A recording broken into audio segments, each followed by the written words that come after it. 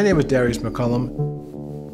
Over the years, I have operated trains in the New York City subway system, Metro North, New Jersey Transit, and yet I have never been an employee of any of these agencies.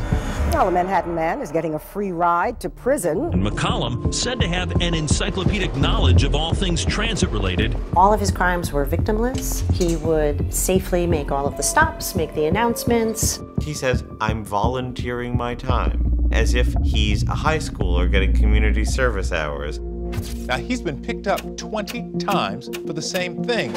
McCollum claims to have commandeered more than 100 buses for joyrides over the past 30 years. McCollum has such a lengthy rap sheet of transit-related crimes, he has his own Wikipedia page.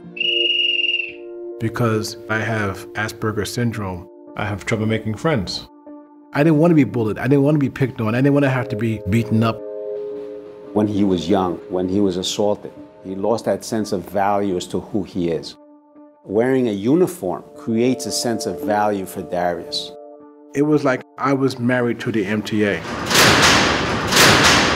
He can't help it. My son, he doesn't belong there because he doesn't hurt anybody. While he was in jail, he never got any therapy. There's a possibility that I can definitely die in jail. He has been stuck in this revolving door for his whole entire life. He's an individual that corrections doesn't know how to handle, doesn't want to handle, and doesn't have the money or the support to figure it out.